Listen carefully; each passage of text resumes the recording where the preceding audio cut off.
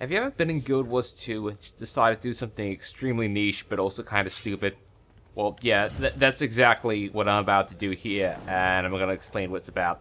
So pretty much, in Guild Wars 2, in Secrets of the Obscure, the latest expansion, they went and put in what I'm pretty sure is a reference to Avatar: The Last Airbender.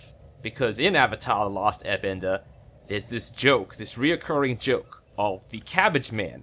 It's not a man who's been turned into a cabbage or anything. It's just a dude who's a farmer who really likes cabbages, and then along comes the main cast, including Aang and his friends, and they smash into his car, and he's like, "My cabbages!" I'm going to put the clip of that video up right now on the screen. My cabbages! You're gonna pay for this! So, now that you know about the clip, let me also just go into the options here, and turn up the voice volume. There it is. All the way, so you can hear the line from this character, Garr Leadclaw. This guy, by the way, only shows up if you go into Secrets of the Obscure, and you get the Astral Ward thing, like the masteries, all the way up here, which means you need to gain a heap of experience, and you also need to gain mastery points through going to the various maps and doing achievements and everything, and you need to get heaps and heaps of experience and get it all the way up here. If you didn't know how masteries worked, let me just tell you, this took me weeks to complete, so after weeks of getting these special items, we finally have Garr with his great voice line. Stay out of my cabbages! Yep, that's what he says. He says stay out of his cabbages. You should probably know, he's actually booby-trapped the cabbages. Like, he literally put a bomb in the cabbages. I don't know why. Garr, you are kind of insane. See what I mean? I was not joking. When you walk into them, the cabbages literally explode. But the thing is, after they explode, you can freely walk into them. Also, if I had walked up to the cabbage like this, you can freely harvest them. Which means, you're free to actually steal Garr's cabbages. Now, normally what you might do, is you might just go, and you might steal the cabbages, and you might be like, ah, fair play. And then you probably go into your inventory, where's that cabbage? There it is. And then you right-click the cabbage, and then you click deposit in your bank. However, me, being a conniving little shit, I have decided to take this one step further. I talked to one of my friends there about this, and I was like, what if you go and you start stealing his cabbages when he's not around? Now, the thing is, I didn't know that these were actually Garr's cabbages before I unlocked that mastery. So for a while, I was running around here taking the cabbages each time, not even knowing that they were Garr's cabbages. Therefore, I was accidentally stealing it off him. Now I know that it's his cabbages, I'm gonna steal it off him even more. No, my cabbages! So, what I decided to do is that I'm gonna hold off getting the cabbages on my Steam account, my other account that I have, and I'm gonna just continuously loot his cabbages, so that when I finally actually get Garr unlocked in that account, I'm gonna be able to wave cabbages in his face. Another thing I'm also gonna do is I'm gonna keep the cabbages on a separate character, and I'm gonna keep Garr's only cabbage pile of stolen illegal cabbages. And later on, I don't know, like how many months down the line, I'm gonna make an update video. I'm gonna post on my channel. I'm gonna call it like how many of Garr's cabbages I've stolen. The other thing I also plan to do is this. When I finally unlock Garr, I'm gonna run up to him for no apparent reason, just because I want to. Hold on. The other characters are talking. We only wanted Garr to talk, so let me turn the voice volume off. But yeah, I'm gonna get the cabbages. I'm gonna run up to him. I'm gonna drag them out here, rub it in his face, and rip them apart right in front of his face after I have like over 100 or so of Garr's stolen cabbages. And if you think I'm gonna stop there, just you wait, because I'm gonna switch to my Steam account right now and explain some extra methods I've done in order to make the cabbage heist just that much more juicy and good. Yes, that's what I'm calling it. El Grando Cabbage Heist or some shit, I don't know. But over we go to my Steam account. Let me just Alt F4 to quit out the game. It should all freeze there, and now the screen has gone black because I am not recording Guild Wars 2 anymore. I closed the program. Now let me pause the OBS recording and get back to you when I've loaded up my Steam account, because you don't need to see all the nitty-gritty stuff of me doing that. Okay, so here I am, finally loaded into the Wizard's Tower on the Steam account I was mentioning, and here is where we put the plan into motion. So first of all, go into the materials storage, scroll all the way down, find all the plant-based items, and here we are, the heads of cabbage.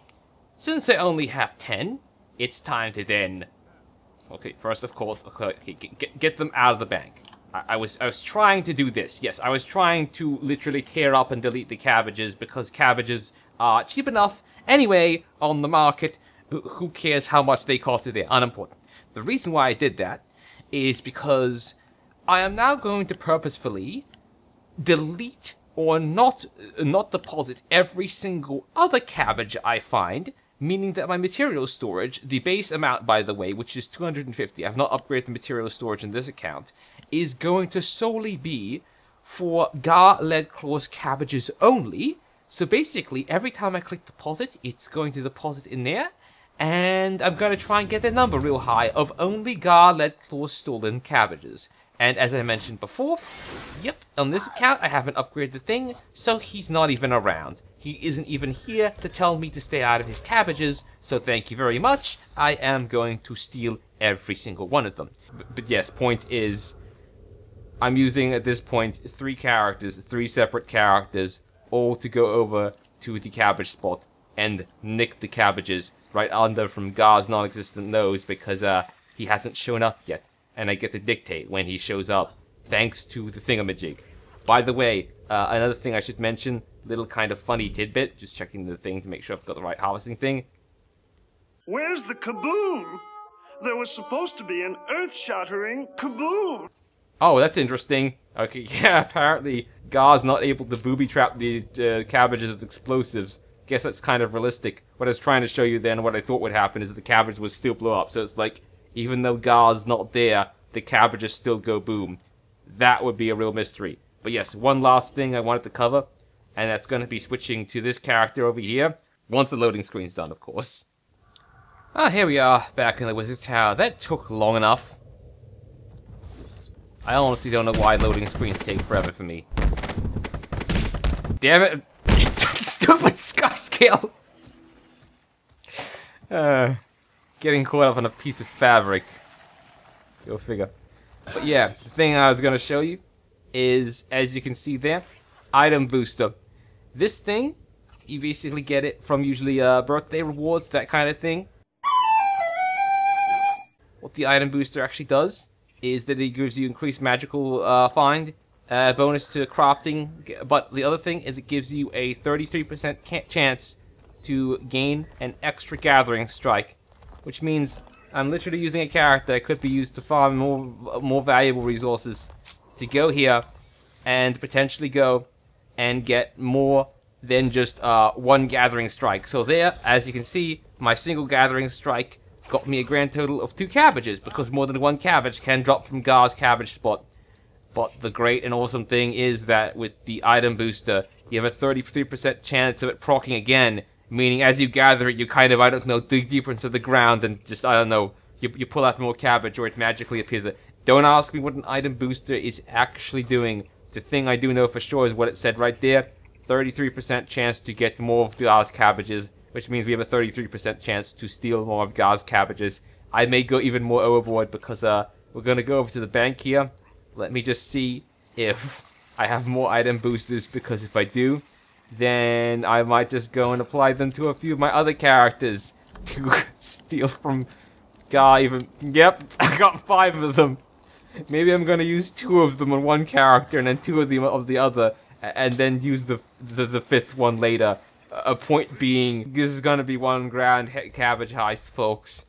Who knows, I might even get over the bank limit of 250 cabbages in material storage.